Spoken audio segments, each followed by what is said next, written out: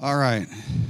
For those of you who didn't stay up too late and made sure you got up early for this, you're in for a treat, okay? I can't even tell you how excited I am to have this guy here to talk to us today. I've turned out to be one of the old guys in ufology. Isn't that distasteful to think about? You know how, you suddenly realize that, oh my God, I'm one of them old guys in ufology? Oh. I used to be like the kid hanging out, just, Now it's like, oh no, I'm a veteran, old guy. Jesus. Well, the good thing about that is I remember when this case broke. I mean, when this case first, hit the news in 1973, and it is one of the landmark cases in all of the history of ufology. Okay, it is as significant as Betty and Barney Hill in cases like that. What is exciting about this case is this is the very, very first time that this man has talked about this case. Okay, he has remained silent for all of these years. So what happened in 1973 when he was 19 years old, he was fishing on the Pascagoula River in Mississippi with a friend of his, Charles Hickson. And what happened that night, aside from the frustrating fishing, you didn't need to put that in here because if you're fishing, it's frustrating. Okay. They got a little excitement that night while they were trying to fish. This object approached within literally just a few yards of them, a few feet off of the ground. Before they could get up and grab their tackle boxes and run the hell out of there, the craft opened up, and these three humanoid creatures came out and interacted with them. So he has written a book called Pascagoula, The Closest Encounter, My Story. Features for the first time the full transcript of his hypnotic regression session with the late, great Budd Hopkins, one of the world's foremost researchers on the abduction phenomenon, if you all remember Budd. The book is also packed full of documents, newspaper cuttings, photographs, old and new. And like I say, this is an extraordinarily rare treat, so please join me in welcoming Calvin Parker.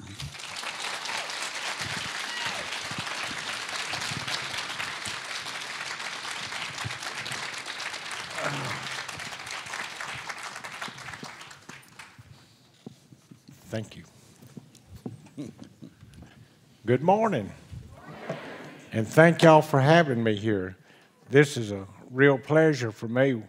One thing, the food is so great here and the air is so crisp. I went down yesterday and ordered some liver and onions, and I got to thinking about it last night. I'm going to do it again today. Y'all just kind of had to bear with me through all this, and I'm going to try to get around to all of it. Of course, like he said, we got the book, we wrote it. This came out last July, and it took me 45 years to decide to do this, and I didn't decide to do it. My wife and my publisher is the one that forced me into all this. And just, who is Calvin Parker? Well, I was born in November the 2nd of 1954, so that would put me at 18 years old when this happened. Brought up in a real poor family. We sharecropped and worked the fields for part of the, part of the crops and all. And I didn't know any better. It's not like it is now. You didn't go to mom and daddy and say, give me a few dollars, I need this and that. You worked and you earned it. And that made me appreciate life a lot better. I came from a real Christian family, and I've kept my moral values and my religion real close to me through all these years. Although when this happened, it did do away with a lot of my church going because I wasn't accepted real good in the church that I went to, so I just didn't go. I would read the Bible myself and teach myself what I could. But, that was always real nice. Of course, everybody that remembers this case knew that I meant some. I was with what they said was a friend that I had met, but he really wasn't my friend. He was more of my father's friend than he was my friend. But the only thing, I was reared with his children. we used to fish together and go everywhere. But as far as Charlie and I being friends, we weren't. And then after this case happened here, we just grew further apart for some reasons. The main reason, I thought he was the one that spread this story to the media, and I didn't want this to get out to the media. But anyhow, I'm still remaining friends with his children nowadays. He has a son that's about my age. They live there in Pascagoula, and we still fish together quite often, or used to. He's even quit coming around now. Right here is the spot where this actually happened. It's changed a little bit since then, but you could see where that blue tarp is, or blue camp is. Somebody was there fishing the day we took these pictures. There used to be a pier right here, and you know, this is where we started out fishing.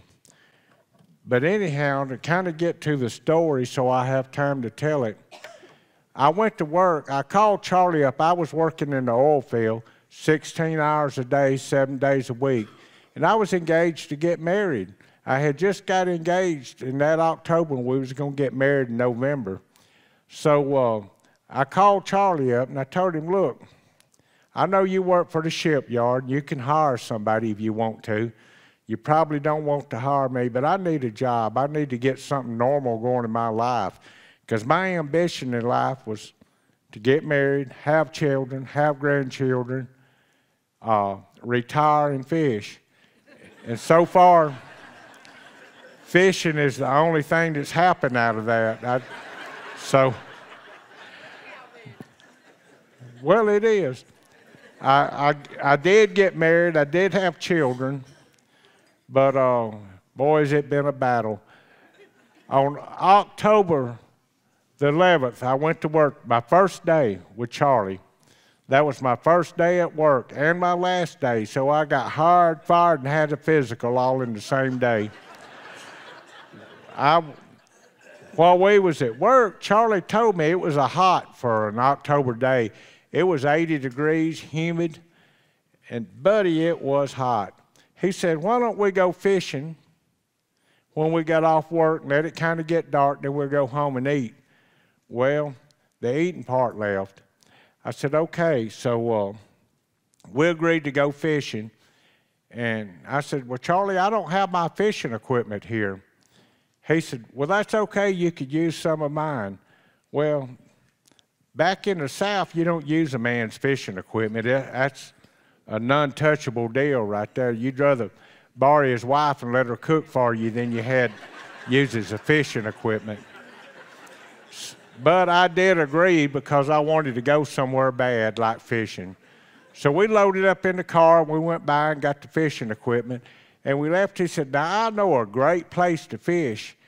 Come to find out it was. He said, there's an old abandoned shipyard that kind of went out of business down here. They have a pier, and there used to be a grain elevator there, and we'd go sit under this thing, and the fish just come up and eat that grain. I said, oh, okay, sounds good to me. But what I didn't know, they hadn't unloaded grain there in years. So we left, and we went to the old Shaw Peters shipyard to the grain elevator. Well, when we got there, I noticed there was all kind of debris and trash washed up on the bank. And I thought, well, they don't keep things looking real neat here. I said, Charlie, what's all this mess here? This is a mess. He said, well, when the water comes in, it brings all this trash out of the river from everybody's homes. Then when it goes out, it leaves it. Well, that made a little bit of sense to me. But we kind of wobbled, unloaded the car. It took us 15, 20 minutes to get to where we was going to fish. And there was a pier sitting right across from us on the opposite side of the river. And at this pier, there was a big ship anchored there. And this ship was either a NOAA ship or a Coast Guard ship, but it was big. And I was sitting on that pier thinking we just got cast out. Now, how does something made out of steel sit here and float? I couldn't understand that. Me working at a shipyard, you don't really know how they do float. But anyhow, getting back to the story, I noticed some blue lights flashing behind us, and it's the same color lights that the patrol cars use on their patrol cars in. And they was coming out and going across the water and coming back just like it would be a police car or something. Well, about that time, I stood up and I turned around and I looked because I actually thought they was fixing to put us in jail for trespassing. And I wish it had been that. It'd been a lot easier on me. So I turned around and looked, and about this time Charlie stood up and looked. And I was thinking to myself, this idiot's going to get me arrested down here right now. My first day in Pascagoula, my first day at work, my first job. But it was way different from that. As we turned around and looked, the lights got bright, almost a blinding. Well, it was kind of blinding when the door on this craft opened up. And we noticed three, of course you couldn't see, you had to kind of squint your eyes. But in the background, you could kind of see three something coming, and they was coming fast, but what they was doing was floating across the top of this marsh grass about 2 foot. So they kind of floated up to us, and I thought, man, this is some ugly policemen if they coming to arrest me. And when they got up there to us, two of them got a hold of Charlie, one of them got a hold of myself. And I knew right then we were in a lot of trouble, and it wasn't going to jail trouble. I felt automatically in my left arm, I felt an injection because I was study hunting somewhere to run. I would have jumped off into the water. There was a lot of debris there. I knowed it would have been my last swim, but I would have took that chance rather than go on this craft. When this ejection hit me, I just kind of got numb.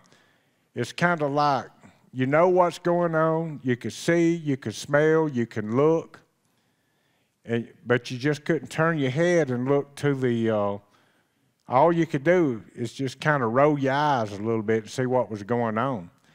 So they floated us up to the front door of this craft, and we just went right over this debris and this trash. And then they set us out here on the front steps. They kind of paused for a minute because they was looking, I guess, to see where to take us.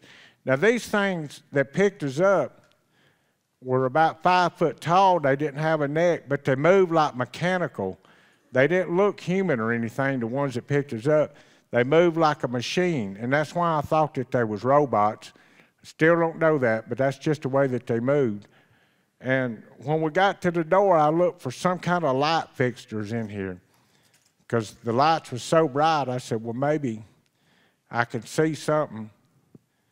But the lights was coming out of the paint. So that was amazing. Then he just kind of proceeded and eased me on into another little room on the right. So when I got to that room on the right, he took me and he stretched me out onto a examination table at about a 16-degree angle. And he kind of backed up out of the way. And that's when all of a sudden, this thing came out of the ceiling. I was laying on my back looking straight up. It dropped down to about a foot in front of my head. Then it kind of went to my right side. You could hear it click. Then it went to the right side, then behind. And it clicked 4 times. Then it just shot back up into the ceiling. I thought, now what's going on here? But I figured, looking back now, I figured it was kind of like an MRI or something maybe that we would use. I'm not for sure about all that. But anyhow, that's what it reminded me of. It's about the size of a deck of cards. And I did notice the bottom of it was a bluish color. So when this thing shot back up into the ceiling, I heard a little noise, and I rolled my eyes that way and kind of turned my head. And this female, I don't know that it was, but it was a female-looking creature. And she looked more human than she did like the ones you see now. You know, since this happened, I noticed there's a lot of them with big eyes, and there's grays and different kinds. A lot of them look like big grasshoppers. This thing kind of looked normal, you know, like a human being, except without the hair, without the breast, or without, you know, I couldn't tell that she had any clothes on, but I'm assuming she did. So she came out. And like I say, I just sensed it was a female, because usually a male can sense a female, and a female can sense a male. in their presence, you know, and that's the sense that I had. She grabbed me by the cheek, and I looked, and she had normal hands where the creatures that brought me in had like mittens on her hands. So she grabbed me by the cheek and mashed, and I didn't feel anything but just her hand on there. It wasn't no cold, no hot, no warm, no sensation whatsoever.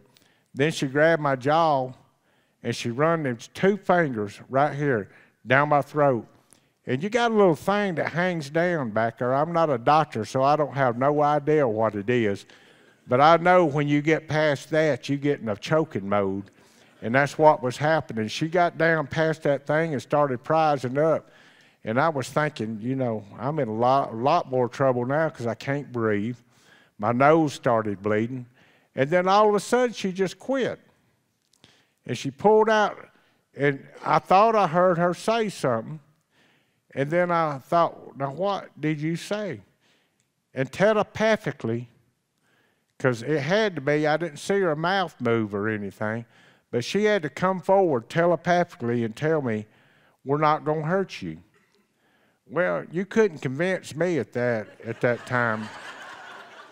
I says, I hate to see you if you did hurt, because I was strangling, having trouble breathing, and she just kind of backed up out of the way, and she did a low mumble, like a and this big ugly creature that picked me up, he came over and grabbed me by the arm, and I felt an injection again. Well, that really relaxed me. So I was glad to get something that would knock you out. It's kind of like you going to a doctor and they give you something for pain, and it just kind of numbs you. Well, that's the way that was. So they kind of got me relaxed again. Then he grabbed me by the arm and snatched me up like a bag of potatoes and started carrying me out the door. Well, we got to the river, the same spot where he picked me up. He set me down. My arms were stretched out to the river, and I couldn't move right then. And they was leaving, and I heard Charlie say, Calvin, you okay? And I thought, now where's he hiding? But I looked, and he was on the ground back here. And I felt a little better then because I was thinking the ordeal was over. I was far from right, but, you know, it was just beginning for me and my trip. So anyhow, we stood up, Charlie and I did, and we sat there and I talked about it. He said, we got to tell somebody about this. I said, tell them about what? There ain't nothing happened to me. Did it you? He said, we got to tell somebody. They could be invading the world. Well, what can you do about it? You know, the last thing you want to do is make them mad, because they're not mad right now. They said they wasn't going to hurt me, and they done choked me to death. So let's not tell nobody, Charlie. We don't need to mention this to nobody. Charlie says, well, we got to tell somebody. I said, no, we don't. I didn't see nothing. You're going to be the fool, because 1973, you didn't hear this happening. You didn't have the social media you had now. You didn't have the TV coverage you had now. So you didn't really hear of all this happening. Well, we proceeded to, this is kind of what, that top thing was the craft there where I sat down the day that this happened and drawed it. And I don't know where this come from. All right, that's a picture that I sat down and did a little artwork with. I was quite an artist back in. That is one of my pictures of the big ugly one, what I call the big ugly one. Now, I don't have a picture yet of the female, or what I thought was a female, but I'm in the process of getting an artist to do one, and I'll be glad when it's done so I can release it, because everybody asks me, well, what does she look like? Well, number one, I didn't know if it was a she or a he, but I just assumed it was a she. So I'll be glad to get that so I could add it to all this stuff. And this is one of Charlie's creatures. If you notice, the legs are together. Now, you could see a seam in there, but you couldn't tell that he could walk or the legs was apart. And then the arms was real long, and then they had the like mittens on, or I called them crab-like hands. So now Charlie's the one that got an artist to do this face right here. And I didn't see the 3 little deals he's got hanging out, but apparently he did. All right, so anyhow, we got out. We sat there and talked about it a minute, agreed not to tell nobody. So we started walking back to the car, and it didn't take near as long to get back to the car as what it did to get down there. And I noticed one thing on the car. That was a brand new 1973 Rambler Hornet. And I noticed the windows on the side that was facing the crowd was all shattered in place. I couldn't understand that, but somebody said the noise might have done it or something. But they was in place, and they didn't fall out until we opened the door. Somebody told me there's plastic in there for safety glass. If you have a wreck, keep them from shattering, and I guess that's what kept them from shattering. We got in the car. The glass on the passenger side fell out when he closed the door. I started trying to crank this thing. Well, the car didn't have much mileage on it at all, and I was sitting there trying to crank it, and it wouldn't crank. It took probably 15 minutes to crank it, but that had to be the best battery I ever seen in my life, or it was energized or something, because I cranked on it and cranked on it and cranked on it. And I was to the stage of wanting to get out and just run off and leave it, but I didn't. It finally cranked. It run real rough. We drove out, and there was a little store on the way back home. Charlie said, "Pull over here." I said, no. I was thinking to myself, why? There's blue laws in the state of Mississippi back then. You couldn't buy nothing in none of these stores, especially any alcohol beverages or anything after 6 o'clock in the evening. So I was curious why he wanted to stop there, but there was a payphone. Now, for you that don't know what a payphone is, you drop a dime in there and you dial your number like that, and it'll call the operator. But it's really hard if you don't know the phone number. You just don't call information right up. It costs you another dime. And we was shy of dimes that night, I promise, because we did some looking. So he called Biloxi, Mississippi for the Keesler Air Force Base. And he got a hold of them, and I heard him. I just heard him. I didn't get out of the car, but I heard him talking on the phone. He said, I got something to tell y'all. Y'all got to promise not to laugh. Well, apparently they told him, I didn't hear their conversation, but they told him, look, we don't handle this stuff anymore. We shut down Project Blue Book, and we just don't take these calls anymore. You better call your local sheriff department or police department for this. Well, Charlie hung the phone up, and he came back to the car. Well, we had to look up under the seat to find another dime where it fell out of your pocket later on. Well, I heard him dialing the number. He said, y'all promise me you won't laugh. Well, later on, I talked to the detective that took the call that night, and he told Charlie, he said, I promise. But he said, you know what? I laughed when this happened. And I figured they would.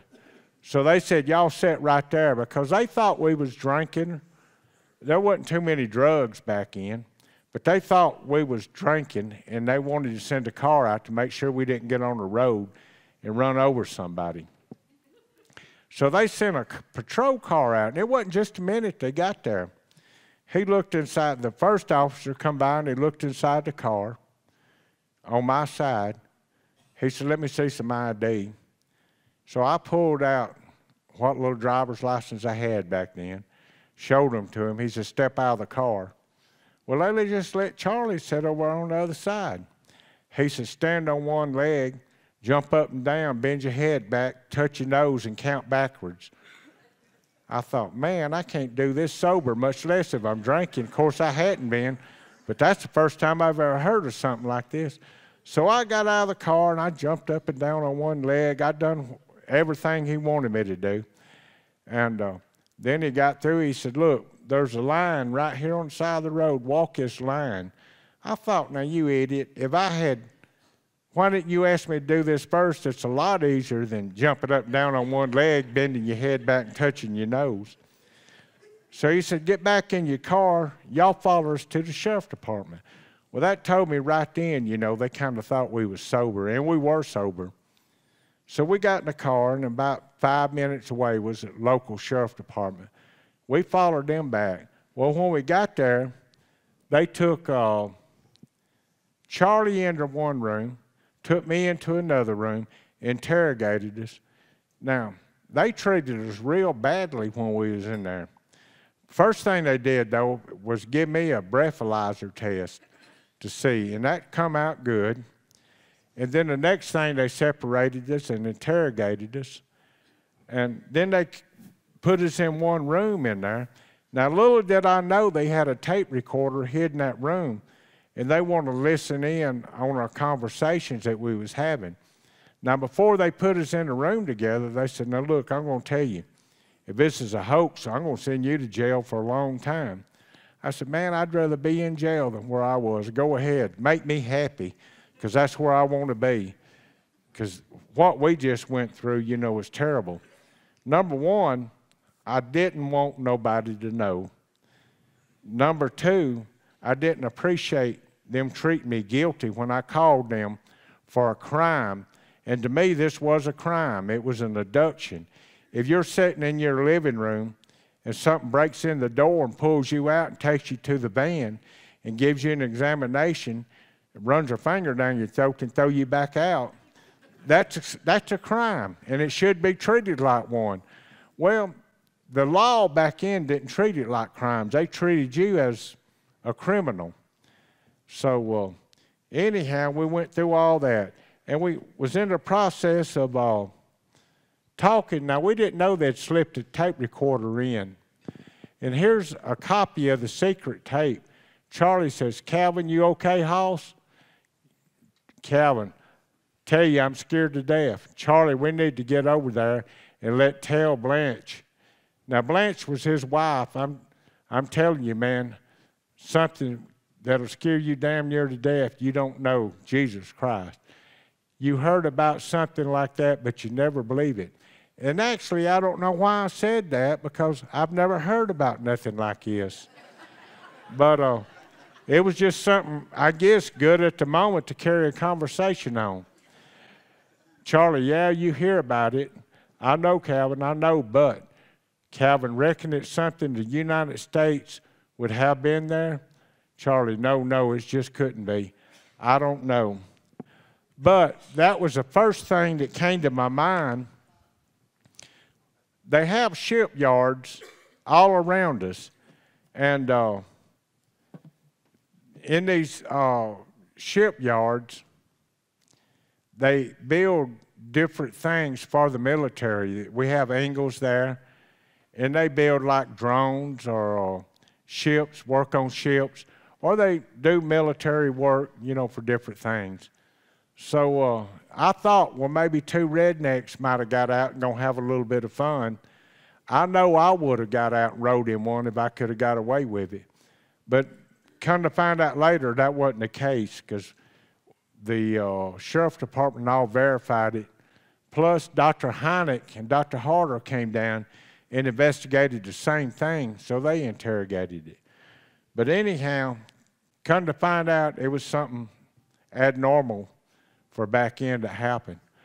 Well, Dr. Hypnotic and Dr. Harder had came down, but going back the next day, or that same day, we got up and we made the calls to the sheriff's department, went to the sheriff's department. Then they told us to go home. Well, I remember on the way home thinking, you know, we might have some kind of disease that was transferred. And what made me think that, I had just watched one of these Apollo flights or Gemini flights where they land and they take the family out and they quarantine them for a week. And they wouldn't even let their families in to see them. And I was thinking, you know, this could be bad. We might have some kind of disease that we could give somebody else. We might have radiation we could give somebody else. Now, at this time in my life, I didn't care about my health, but I cared about exposing the people around me, my family, and my friends. And I wanted to know that it was okay to go home and be around all of them and all, because just as soon as I could, I was going back home. So anyhow, we went to work the next day, and I told and they called us into the office. They said, look, I don't know what happened to y'all last night. Y'all need to give a press release because the press is down our throat. We can't even conduct business in the office because the phone's ringing off the hook.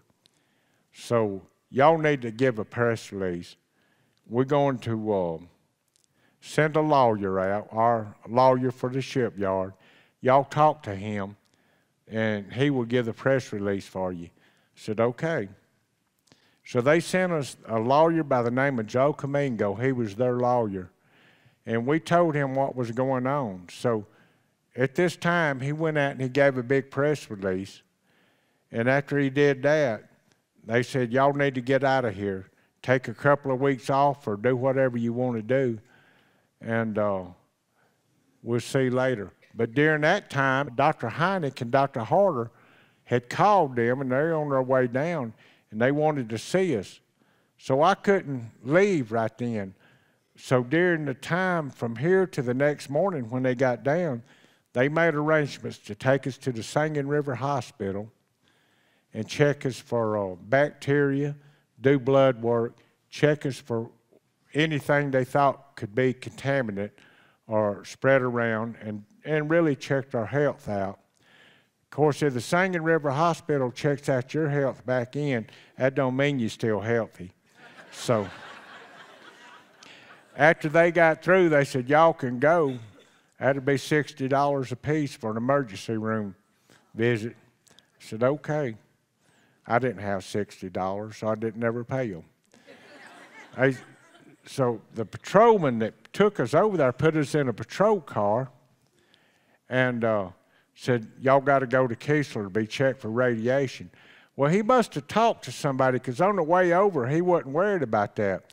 But I noticed he sat way over on his side on the way to the Keesler when somebody said radiation. So he put on the sirens and the blue lights. We thought we was somebody important going to Keesler Air Force Base. We got to the front gate, and he just barged through it. He never even stopped for security or anything. Took us to the back. Then I got scared. There was 6 men sitting out there in hazmat suits, and they had things in their hands. I thought, man, we've had it now. They told us to step out of the car, and they kind of stood back like this and told that guy in the car to sit in there. So they run these little deals. It wasn't Geiger counters. I forget what they call them. But they run them all over us and checked us for radiation. After that, I heard one of them say, all clear. And I thought, well, that's good. And they come out and undone their suits. And they said, they want to see you in the back. I said, who wants to see us in the back? They said, the guys over the base, the military, you have some local police department, mayors, and everything for these cities here. So we walked to the back, and sure enough, they had a group sitting back there to kind of interrogate us. That kind of interrogated us and all. So, but they were really nice. You never would figure they was going to be that nice, but they was real good. They had the mayors, and on the coast you have all your little coastal towns right here, and I guess it was police department and mayors from all these little towns. They was planning on an invasion. Matter of fact, there's one of the little towns there, Ocean Springs, passed a law that UFOs couldn't land in that town. And that's on the law, that's on the record today where they passed it. So, anyhow, they interrogated us, told us we could go. So I left, and when we got back to the shipyard, they told us Dr. Hynek could be there in the morning to talk to you. Well, there's Keesler Air Force Base. Well, sure enough, the next day, I went in out of respect. had no idea who Dr. Hynek was or Dr. Harder was, but I knew they sounded important because they had doctors in front of their names. Now, back in, I was a little 18, 19-year-old redneck. I didn't have any education whatsoever, really, just a little bit, enough that I could read some. And I didn't know who these people were. I didn't never study anything like that. But Dr. Hynek was one of the head researchers for Project Blue Book, or I guess he was the head researcher. Well, he sat us down, and while he was talking to me, Dr. Harder took Charlie back to the back and done a physical on him and talked to him. And then when Dr. Hynek got through with me, he sent me back and I got a physical. And they tried to hypnotize me then, and it didn't go over real well. So I didn't think I could ever be hypnotized, and I'll get around to that in a little bit. But then we went back, and Hynek wanted to go out to the location that this happened. So I agreed to go with him because I was thinking, you know, maybe we could find some kind of physical evidence or something that happened out here. So we drove up. And Hynek asked me, why didn't they put ribbons around this place? Man, I don't know. You talk to the police department, tell them. He said, there's got to be witnesses to this. How about the guy in the bridge? I said, well, you go talk to him. The sheriff department did last night. So there was not a toll bridge, but a bridge they let up and down for the boats to go under. And they got a tender in this bridge. And when the sheriff department got there the same night this happened, his back was to the wall in a recliner, and he was sound asleep. And he had listened to the radio, and when the boats would call, he'd get up and open the bridge and let it down. Well, needless to say, he wasn't much help. So Dr. Hynek did a little walk around and walked through that mess out there, and he come back. Well, his conclusion was I went down to Pascagoula completely negative, but I worked with this man for quite a while. I listened to the tapes that has been taken when they didn't know they were being taped. I saw how Charlie behaved under hypnosis. And finally, the lie detector test. All of these things convinced me that he was not making it up. They had an experience, period. And that's pretty much what he said. And I remember him telling the sheriff department, if these guys is lying, they should be actors because they should be in Hollywood. They'd be the best I've ever seen. So that made me feel good. I probably had an acting career in front of me. This is about the radiation where they confirmed no radiation. And this is the Keesler Air Force Base minutes right here. I've actually, in July last year, just read the tapes myself. Of course, at the moment they had this interrogation, I had no idea what I was saying or what they were saying because all I wanted to do was get out, go home, raise my family, or get a family. I wasn't married then to raise a family. The aftermath. And boy, has it been an aftermath. Of course, this is Budd Hopkins and Debbie, somebody that when I went down to see them. And there is a copy that the publisher of the book managed to get. I had no idea I was hypnotized under Budd Hopkins, but he managed to, I mentioned to him that I had met Budd Hopkins and he tried to hypnotize me. I said, but he didn't have no luck. He says, well, let me get a hold of, he's dead, but let me get a hold of the guy, Dr. Jacobs, that has his files. So apparently there was a tape and apparently I was hypnotized. He called Dr. Jacobs up. Dr. Jacobs called me and wanted to know if it would be okay to release these files to Philip. I said, of course it would, because I didn't think there was going to be anything in them. So anyhow, they released he released these transcripts of these tapes to Philip Mantle, the publisher, and he's out of the UK. And Philip transcribed them all, and he put them in the book, word for word, what was said. Well, still at this time, I hadn't heard it, I hadn't read it, I didn't know what was said, because Budd had put a post-hypnotic suggestion in my head that I wouldn't remember this until it was time to remember it. And I'm glad he did. And it's still, what I would do now, as I remember, I'll get my wife to go read the transcripts and not tell me about it, just to see if they run along close to what I was saying. And so far, they've been dead on, you know, what I was saying. But when we first got the transcripts, I opened it up. My wife was sitting on the back porch. I was doing the book and just kind of reading through them before we added it. And I went back there, I said, you know what? I was hypnotized. I might not know what it was about right now, but I was hypnotized back then. So she come in there and briefed through it a little bit, not paying much attention, but I seen a serious look on her face. And she said, I don't want to read this no more. I'm through with it. I don't want to read it. But she has agreed, you know, to back up some of the stuff that my thoughts come out. Well, and what this was about, where the hypnosis come about, in '93, again, I wanted to go fishing. You would think that I'd give it up after a little while, but I got up. She fixed me a lunch. I said, look, I will be back before dark. You know, that's not but just a few years in between 73 and 93.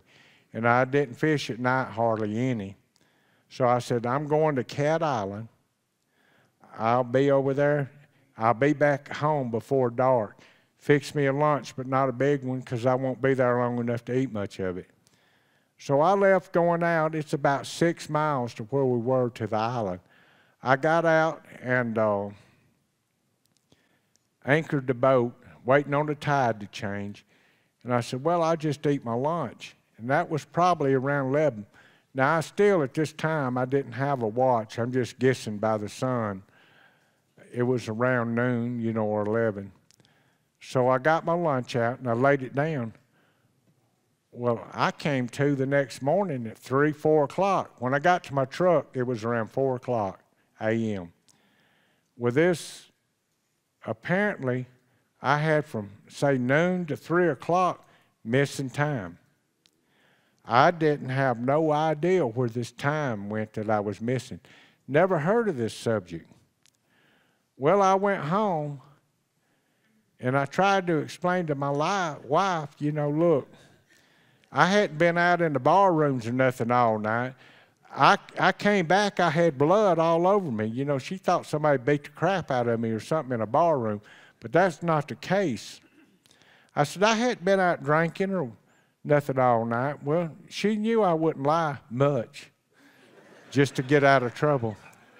So she kind of dropped it. Well, I had a friend come over the next morning. He said, what's going on with you? Why they said you laid out all night? I said, well, she don't have no business telling you about me laying out all night. I said, to be honest, I got a lot of missing time here. And I said, this is scary to me. I don't know if I passed out, if I fell out, if something happened, or what I did in between this time. But there's some missing time here. He said, you said it perfect. He said, look, I live in Tampa, Florida, and they have a convention going on down there. Now, I didn't keep up with conventions or anything back in because I didn't want to go. He said, there is a speaker there called Budd Hopkins, and I think he would love to see you, and he can explain this missing time to you. I said, well, that sounds good. He said, well, let's take a road trip. So we went to Tampa, Florida. That's 12 hours from the house. And I said, look, I'm not going in and talking to him. I said, I don't want nobody to see me, because nobody would know me back in. I said, I don't want nobody asking me a lot of questions. So, but will you go talk to Budd and tell him I want to see him? Well, at this time, I didn't know who Budd Hopkins was. I didn't know how well he was respected in this community. So he went in and he told Budd that I was out there, and of course Budd recognized my name. And when he talked to him, Budd was speaking. He said, I'll be through here in 45 minutes. Y'all go to my room and wait just a minute at my room, and I'll be right there and speak to you. So he came down to the car. He said, look, Budd said go to his room, wait for him in there, and he'd be down in just a few minutes to speak to you. I said, okay. So I took the advice of my friend, which was a real educated man. I mean, he was in the medical field.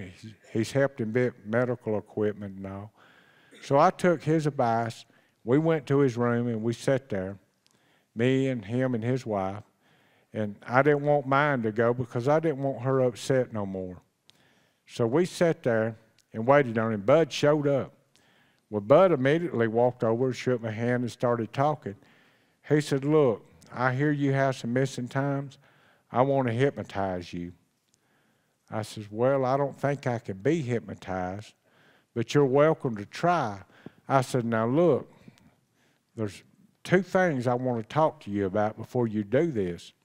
Just in case I get hypnotized, I don't want you to put nothing in my mind. Nothing is not there. I don't want you to make me do stupid stuff like they do in these Las Vegas floor shows, make you get up and kiss the guy next to you or something like that.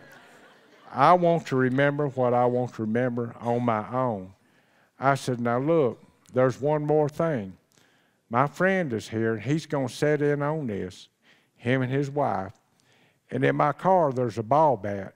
And if you get out of hand with me one bit, I'm telling him to get that ball bat, and he will, because he's a redneck too, even though he's smart. He'll beat you to death with it, and then he's going to hand me the bat. Bud said, agreed.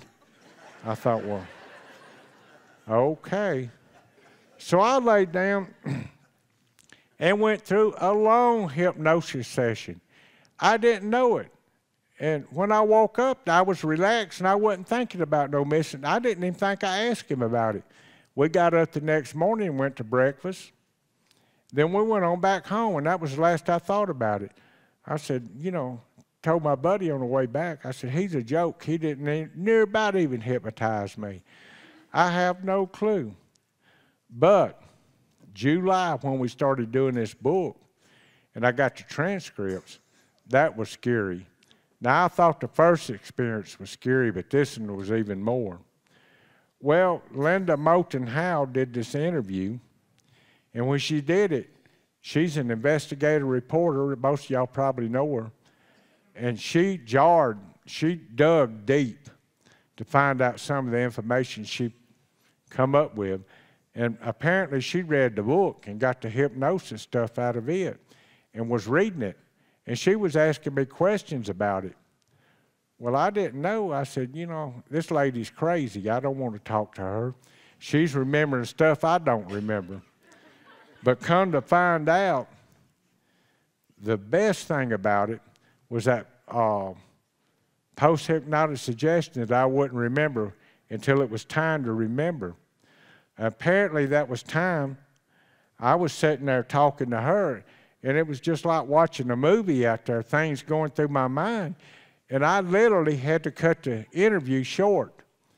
And I just kind of hung up on her for the first time because I was seeing so many things that I didn't want to see. And I told my wife about what I was seeing to see if she'd go read these things in there to see if I'm actually seeing this or I'm imagining all this. She went and read it verbatim out of the book to herself. She didn't tell me, but she come back and told me, you know, you've seen these, they're in the book. Are you seeing in the future one? I said, well, you know, I'm probably living this experience. But come to find out, while I was asleep, apparently they come back to get this, some kind of tracking device out of my nasal cavity. And they kind of zoomed me up to this craft where I was, and she started running her fingers back down my throat again in the back. Well, I had made up my mind that I had enough of this stuff, that I'm going to take her with me. I'm going to prove to the people that this happened. They are going to have proof when they find me, because she's going to be in my hands where I jumped out of this thing. So I grabbed her with her hands down my throat. Well, when I did, it cut all the back of my throat up, and I remember all that being scarred up. And I started banging her head against the wall like that. Well, we both started bleeding pretty bad. She was bleeding, I was bleeding. I had DNA evidence on my shirt. But back in, whoever heard of DNA, if I had kept it, there would have been living proof right there. So anyhow, I got her beat off of me, and I was sick of that stuff. We was headed out the door, and this old big ugly creature, he jumped out and he grabbed me, and I don't know what he put into me. Well, gosh. I don't know what he put in there, but, well, I'm still going the wrong way. This ain't nice. But anyhow,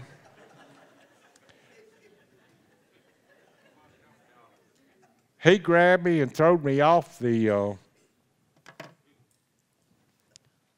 her, and we went out to the ship, and the next thing I knew, I was back at the boat. Now, if somebody had told me that this would happen to somebody twice in a row, I wouldn't believe it the first time, and sure don't believe it the last time. This was just really kind of weird here. I give up. But anyhow, I never figured I could be abducted twice in a row, but it did happen, and I went through all this stuff twice. Why I got chosen, or maybe I was in the wrong place at the wrong time, I have no idea. But, you know, I was just wondering how many people this happens to. Somebody said, well, why didn't you take a phone or take a picture? Well, back in the 70s, you didn't have cell phones. You didn't have cameras on them. And you dang sure didn't carry one of them old big cameras around. Did I mess it up good? So anyhow, that's why I didn't. They said, I had the Rolling Stones magazine call me, and they said, look, I know there's shipyards around, they got cameras, and that train trestle's got cameras on it. Why didn't they see something on the cameras? I said, well, idiot, this was 73. There were no cameras out there then. I said, you need to catch up on the times a little bit. I have no idea why they didn't get nothing on the cameras. But anyhow, I've gone through a lot of specters, hunting a word to say, a lot of criticism, and I've just learned to overlook it. I don't let it bother me no more. I know what happened to me. It happened. Somebody want to hear about it, I can tell them, or they can read the book. If they don't believe it, that's all fine with me. I could care less. But I didn't get into this for the money or anything like that, although it does help a little bit. But we've had on Amazon #1 bestseller in this field for quite a while. I think it's down to 2 now. I don't know. Somebody had a better experience, wrote a better book than what I did. But I remember back when Charlie came to me, he had written this book. Well, at the time he did it, it was no social media. He said, I'm going to give you a percentage of the book. I said, well, mighty nice of you, you know, Ben, I was right there with you. No, I don't care, Charlie. Sign this contract and you're going to get 3% of this. Well, he ended up owing me money when he died. I paid his electric bill a couple of times. For the main reason, there was no social media back then. And I'm not after money. Like I say, it does help. But I'm out here trying to get a point across. Now, somebody says, are they good or are they bad? I don't know. I think it's kind of like the civilization that we live in. You know, you got all different type races on this earth. And you look around, there's some good people, there's some bad people, and then there's some terrible people. So I feel like these other civilizations are like that. You probably got good people or good aliens, whatever they are. You got bad, and you got some terrible ones. Now, I've seen pictures of some terrible looking ones, but what they are, I have no clue.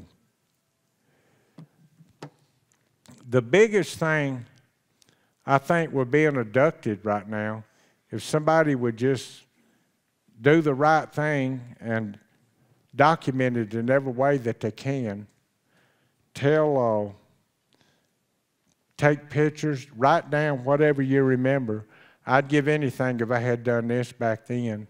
Just write everything down, talk to people, and see where it goes from there. Because there for a while, I didn't believe in none of this abduction. I didn't believe that there was UFOs from other planets. But you know, it'd be hard to convince me different after 73.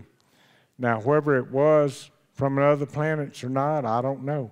Where they come from, I don't know. Maybe it's interdimensional. Is there anybody that has any questions on something I didn't cover? Okay. So when the screen got you distracted there, you stated that this horrible-looking creature came to intervene with you and the woman. Can you say what happened there, or you had a picture of that? Or? No, I really didn't have a picture of it. She asked when the screen went bad that this horrible-looking creature came to get me and wanted to know what happened during then or when he intervened. Well, I guess he intervened because he didn't want me hurting her hurting me, I guess. Now, these creatures, the robotic-looking creatures, I'm almost sure, 100%, that they take commands from this lady figure, or it could be a man figure that was out there, the human-looking figure that was there. I'm sure that they had control of them just from the way they acted and moved. And I'm almost sure 100% that they was robots. And I don't believe there's no way that we could. I remember right after this happened in the shipyard, some of the guys got together. They said, look, we're going alien hunting tonight. We got our rifles, we got our shotguns. You want to go? I said, no. I wouldn't suggest you go either because they could zap you in a minute. A rifle and a shotgun's not going to do you no good. But we heard all kind of stories back then when this broke about alien hunting and them coming. And it seemed like it just opened up the world for this right here. And I look around now, and a lot of the people that was back in is no longer with us because they went on to their happy hunting grounds. And I almost did a couple of times, and my health is one of the reasons that I decided to come up and share this story with everybody. I've been through a stroke, 2 open heart surgeries. I actually died on the way to the hospital, and when I got there, and they brought them little things that electrocute you and brought you back, that's not too good a feeling coming back after they done pounded in your chest there. I have a steel cage around my ribs where they couldn't put me back together again. I kind of felt like Humpty Dumpty for a while. I fell. I was in the ICU 21 days, the first surgery. Then I got out, and I was taking a shower. My wife come in there. gonna help me get out. And she turned real pale, like to passed out. I said, what's wrong? She said, you busted open. I could see all down in there. I said, gosh, that's terrible. So anyhow, she said, we got to go now. I said, well, let me at least get dressed. So I grabbed a towel and I pulled up around me. And we left going to the hospital. I barely did get my clothes on. We drove up there and I went to the emergency room, and them nuts sent me to the doctor's office. I said, listen, I can't, y'all call him. I'm in a bind. So anyhow, they said, go to the doctor's office. He said, come on in. He said, why are you bleeding? I said, well, here. Well, he liked to pass out him being a doctor. He said, you come undone, didn't you? I said, no kidding. So he told me, he said, I'm getting you to the emergency room. Well, the emergency room is just right over there across the road. I said, well, I'll drive over there. No, you're not going nowhere. So they followed the trail of blood. Somebody come out, who's bleeding? They followed the blood all the way to the emergency room.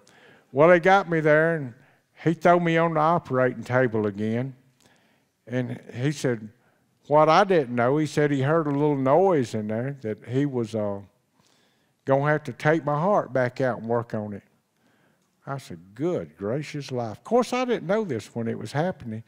You don't realize that they holding your heart right here in your hand, and there's about a 90% chance they might drop it. So after the first surgery, it surprised them coming back. So anyhow, he glued me all back together and fixed me, and they had to lay under a wound vac for a while, because apparently when you bust, your skin opens up, they can't sew it back up. So they put a wound vac on you. Now you talk about cruel and miserable, but that was 6 months of that, and going to the hospital every 3 days. This thing, the odor would knock you down. And I'd get at the front door, and I'd set that vacuum pump out there, and I'd close the door with that tube in there so I wouldn't have to lay there and smell it. But I was a sick puppy for a little while, and this is part of what helped me decide to write the book. Now, when we got ready to write the book, I still didn't want to write it. My wife, we was at a wake, and I signed a register there. And when I signed the register, normally I wouldn't sign my name to anything. But when I signed the register at the wake, people recognized my signature. Now, this is 45 years later, and they kept coming up and asking me questions. I said, I'm not disrespecting the family. I'm leaving. If y'all want to know something, I'll be at home. Of course, I knew they didn't know where I lived because I was head out. So on the way home, my wife said, why don't you write a book and tell everybody about it? I said, well, you know, I'm not an educated person. I don't know how to spell my name, much less everybody else's. If I find a ghostwriter, I might do it. Now, I was telling her this just to get her out of my way, put it off, because I didn't want to write no book. I knew I didn't want to be involved because it would interfere in all my fishing and what I had going on at the time. Well, she kind of let it slip by. I said, well, she'll forget about it in a day or two. Well, then I'll be darned. The next day, Philip Mantle from the UK, he's a publisher, called me on a different related subject, and he said, Calvin, I got to ask you something. He said, have you read, I need to ask you something about Charlie's book. I said, man, I ain't never read that book in my life. I said, I can't answer no questions about it. You read it and figure out what you want to know. He said, how come you never written a book? I said, number one, the media is going to change everything you say. Number two, I don't like my words being changed. He said, well, would you consider it? If you do it, this will be your legacy. Nobody can change what you say. I said, well, I just told him I'd think about it because I figured that'd be the last time I'd hear from him. But he's really persistent. He called me back in a week. I wouldn't answer the phone. Well, I was fishing one day and the phone was ringing. And just to get it quiet, I didn't look to see who was calling. And I answered the phone. I'll be darned if it wasn't Philip Mantle from the UK. Have you thought about the book? No, I'm busy catching a fish right now. I'll call you back. Well, I didn't realize that he was in the UK then. And I just thumbed through there and looked at my number and I pushed the button. Well, that call cost me $25 before I got off. I should have took his. So, being I had him on the line, he said, would you do this? This will be your legacy. I said, Philip, I'll do this under one condition only. I said, I'm not educated. I'm not a writer. I don't read much. I said, but if I do this book, it's not to be one word changed in it. It's not to be one word that's misspelled, respelled in it. It's not to be a period put nowhere in there. It's not a sentence that I want to be changed. He said, well, we can do that. And Buddy did it make him look bad afterwards, but he stood by his word. There's one word that I seen. I went and read through the whole thing. There's one word in the back that I seen that he changed, and why he did this, I don't know. And it was from a bologna sandwich to a blondie sandwich. Now, what the hell a blondie sandwich is, I don't know. But he did change that word. And I said, Philip, you changed the word in it. Well, maybe somebody, I said, no, that's okay. I mean, that word's not important. I said it was at the moment because I was hungry, but it's not important now. So we agreed to do this. He said, well, now look, Calvin, I know this is going to take you 2, 3, maybe 4 years to write. And I got to thinking, why would it take that long? This is something I lived for 45 years. I know what I want to put down in it. And now, why would it take 3 or 4 years to write a book, Philip? Well, it just will. I said, all right. I was thinking to myself, if it takes 2 weeks, it's going to be a long time for me because I'm not going to sit here and do that. So I told my wife, I said, I'm going to the houseboat. I'm going to get on it. Don't nobody know where I am. No phone calls because I'm not taking the phone with me. I said, once a day, bring me something to drink and something to eat out there. Well, I think she forgot a couple of days about the eating. She went to the casino instead.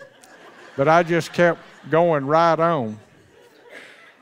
She finally showed up in about 3 days. She said, how's it going?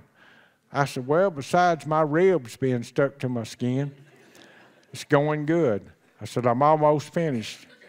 In 2 weeks' time, I went ahead and finished my part. And during this time, Philip Mantle was putting together all the press and the different information that was in the book. And he would send it to me, and then I would read it and proof it, and he would send it back. Instead of me sending him something to read and proof, he was just waiting for me to get it. So finally, one day, I had the final manuscript, and I said, Philip, I'm through. I'm sending it to you. Go ahead and put it in the book. So he did that, and he called up. He said, you sure you don't want me to correct any of this? I said, no, you don't correct nothing. That is the deal we have, and that's the deal I'm going to stay with. So he's been really, really good about it. He's a great publisher. He hadn't changed none of my words. Since the book's come out, it's been #1 on Amazon quite a while. We've had movie offers. I've turned them down. I've read the screenplays on them. And some of them screenplays, they got it way out there like that. I'm not putting nothing fiction out there. Now, to a lot of people, this is fiction. But to me, it's true. This happened, and I'm staying with my story about that. I remember as a kid coming up, my mother used to make lye soap, and if I would tell her a story or tell her a fib or get in trouble, she'd grab me around the neck like that, and I'd eat about half a bar of lye soap. And believe me, it don't taste good. And that's the best Sunday school class you could have there, because it teaches you a good lesson. If mom's around, don't lie. And she would get a switch and chase you down and beat you with it. I'm not talking about spank you. I'm talking about beating.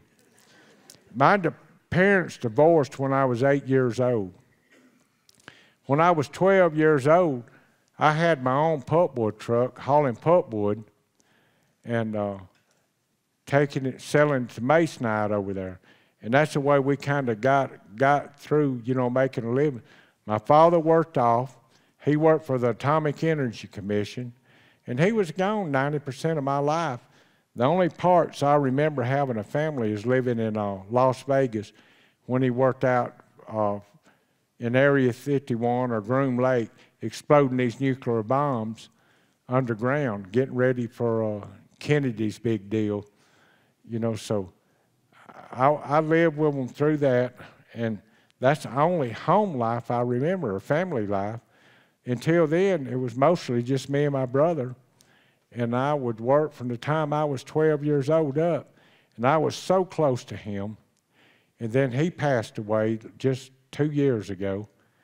I lost him, I lost a son. So it hadn't been an easy life for me. Getting up and speaking is not an easy thing for me to do.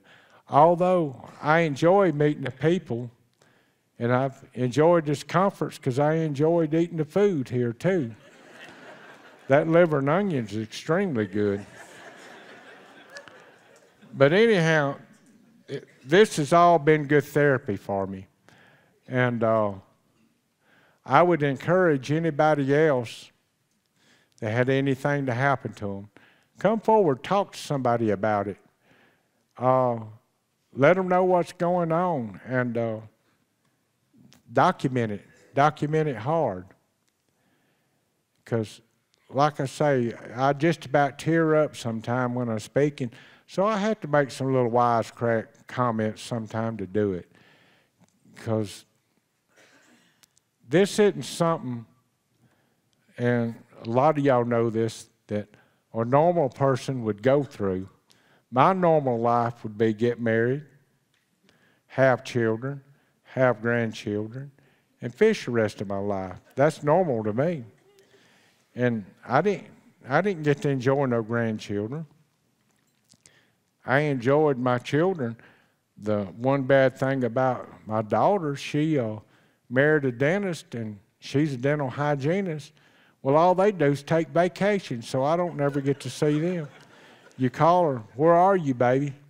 "Oh, we on a cruise somewhere." I said, "When the hell do y'all ever work?" "Oh, Dad, we'll get around to that later on when we go to retire." I said, "Well, don't plan on it." So, you know, I don't really get to see her like I wanted to. My son passed away at 22 years old. He died, and it was a terrible death for him, and I don't like talking about it. And everybody asked me why I wear this cap, and he's the biggest reason I do. He gave it to me one year. So I consider this, you know, a gift from him, and I'm going to use it for what he gave it to me for. I'm going to wear it. So I take it fishing. I get it dirty, and I put it in the dishwasher, and I wash it. And it's supposedly my lucky cap, but here, the last flight I took to Laughlin, Nevada, I would have thrown it away if it was just for the luck, because you talking about bad airplane connections and bad airlines, it takes forever to walk through that airport in Dallas and Las Vegas. I mean, anybody has to go through that. Next time I'll get in my car and drive down there. And it's been a beautiful trip here to the Ozarks. We made the drive. Instead of flying, we chose to drive, and it went perfect. We got about 60 miles from here, and then that's when you get to these roads that do this and that and that. Well, I've been in 25-foot seas on a boat and never even think about seasick or motion sickness. But these roads made me motion sickness. I might be here forever when it gets time to leave. I might not never leave unless somebody will come get me and carry me out of here. But I've enjoyed this time here.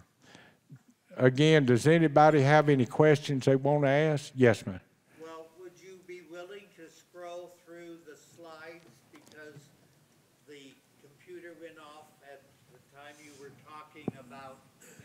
the 1993 and just sort of Okay. see what you have? I'll be glad to if I could. Thank you. Wrong way. No, that is the right way. Is it? Yeah, keep going. I have no idea what's right or wrong anymore.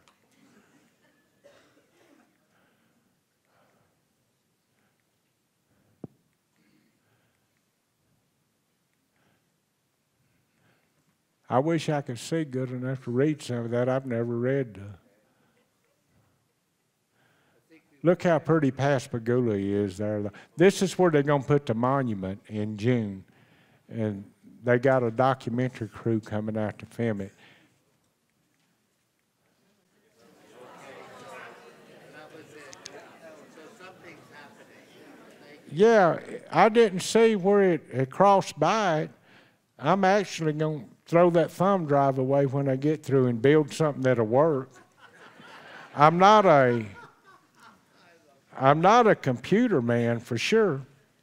And as y'all see, the only thing this phone here is good for is to tell you what time it is or to just pick it up and dial somebody. I have a question. Yes, ma'am. The nasal implant, Yes, ma'am. that was put in 73 and you kept it for 20 years, and did you ever notice or have any problem or x-rays or anything that gave a clue? I did have problems, and that's a good question. She asked about the nasal implant. Do I think it was put in at 73 years? Actually, when I was a boy, my brother and I used to share a room. And I remember the time period because John F. Kennedy just got assassinated. And when we shared a room, I heard him screaming one day. And I woke up and I looked. I said, "What's wrong with you?" He said, "There's a ghost blowing in your ear." And I said, "What?" He said, "Yeah," but he was legitimately scared. So I noticed a day or two after that, I started having serious nosebleeds.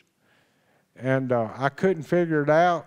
The doctors couldn't figure it out, but they never done, back then they didn't x-ray you. They just said, well, it's a phase he's going through.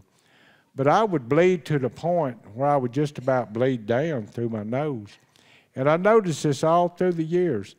1973, I think actually what was happening, they was going in there to remove this implant, and then it got to hurting real bad, maybe because it had been there so long. But I really do believe it was put in there during the time of Kennedy's assassination. And I think in 93, then through what I understand, through Budd Hopkins hypnosis and stuff, that they come there to take it out.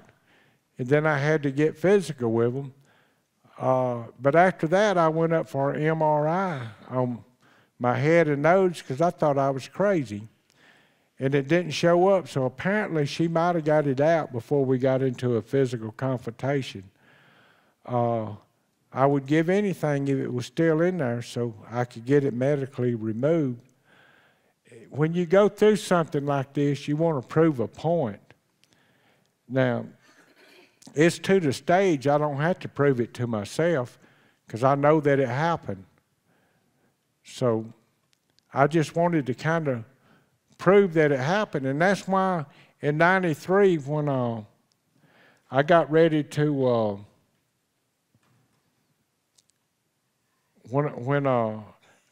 when they had me back on there again, I had said one time that I was going to have physical evidence because she was going with me. I don't know how high we were or where we were or what we was doing, and we might have still been falling if we jumped out. So, but I was going to take her with me. But that old big ugly one, he was a lot stronger than I was, so he broke that plan up. But I was through with the nasal implants in. I think that they had one in and it was all over. Anybody we got time for a couple of more? Yes. Do you ever have dream experiences about the time you were on the ship? Of course I did. Yes, ma'am.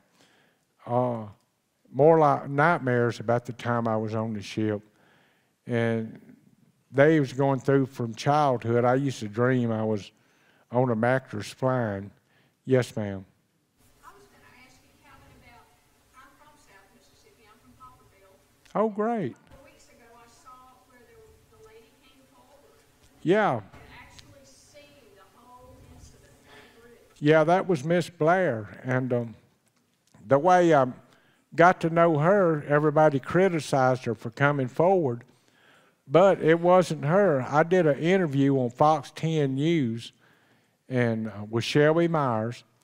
And under the comments I was reading from her daughter, Trace Blair, or Angeline, or whatever her name was, that my mother seen this in '73.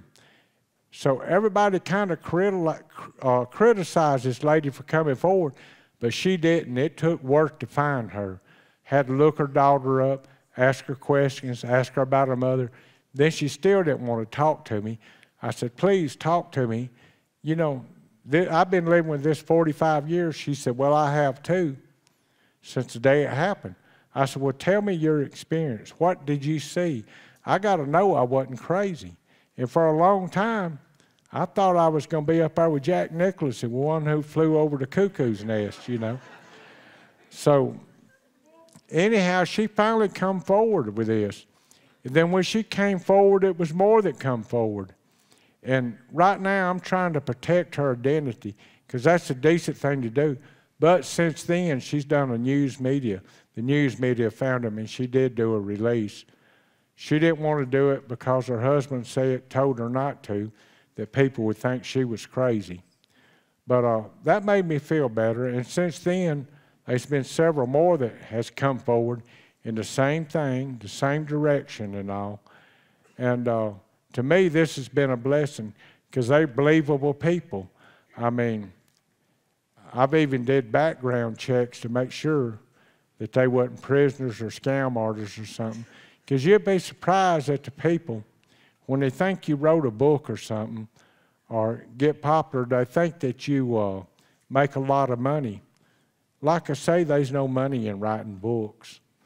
But you do have people that believe that they are, that want to scam you, especially family. So I just try to stay away from all that. And I pretty much stay away from everybody.